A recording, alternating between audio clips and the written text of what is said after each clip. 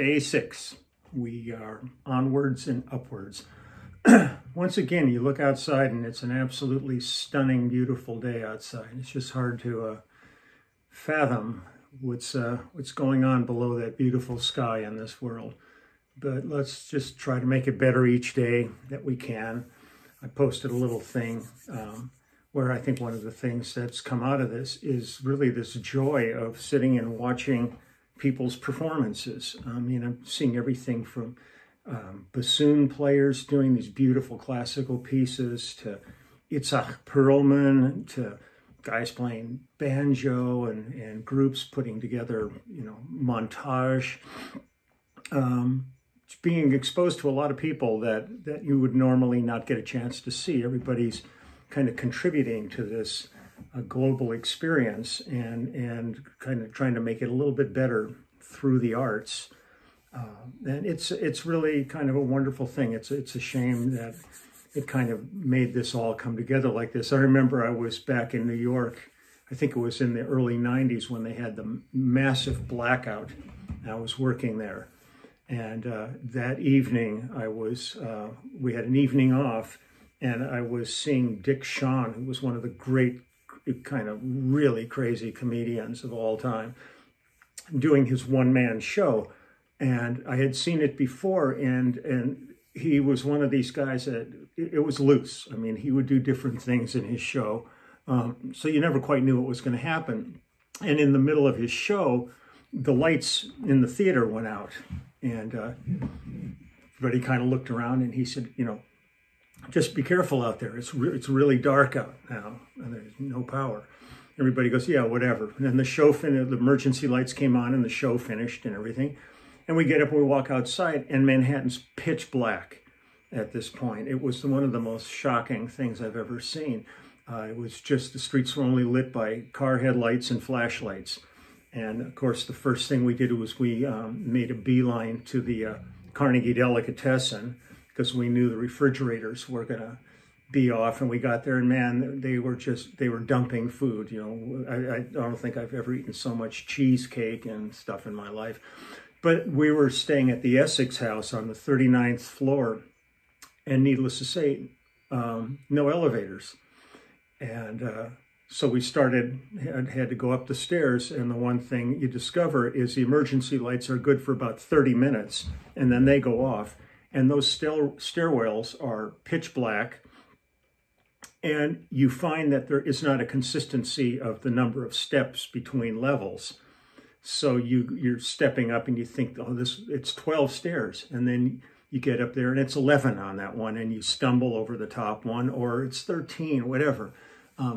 But the point I'll eventually get to is once we finally got to the rooms, people started sticking their heads out of their doors going, you okay? Is everything okay? Man, do you need anything?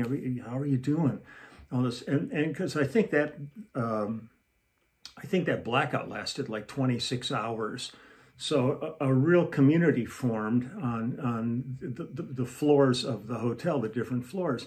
And everybody just really kind of pulled together and watched out for each other and, made sure everybody was doing okay. The minute the lights came on, bam, every fucking door shut. Nobody said hello. It was over. It was like this weird anomaly. Well, right now we're in that thing of all sitting on that floor going, are you okay, man? Everything all right? Can I get you anything? Can I do anything? Let's hope that when the lights come back on for all of us, that we can kind of remember the community that we're forming here and try to make this a better place for all of us. It's not that much effort to be thoughtful and kind to each other.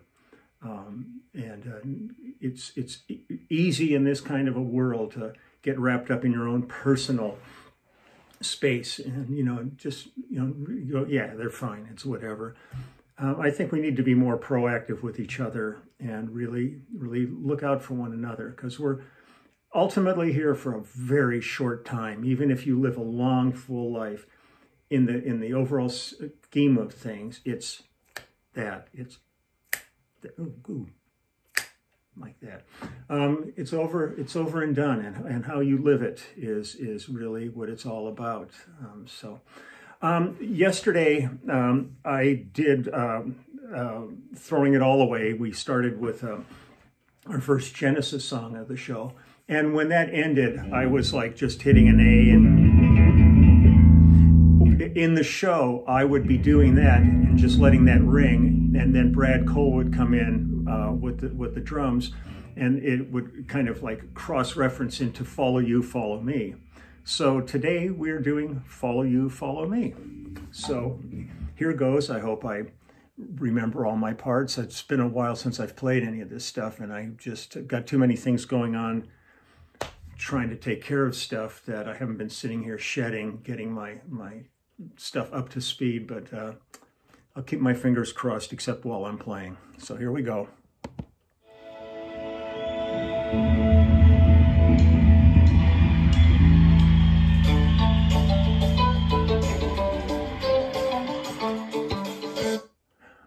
My mistake.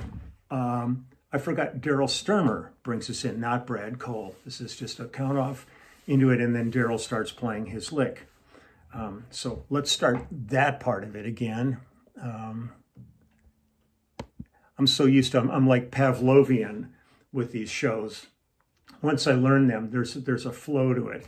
And so when I'm trying to describe it and intellectualize it, sometimes I will tend to space out because I'm not in the flow. But here we go. So this is Daryl Stuermer starting this lick off.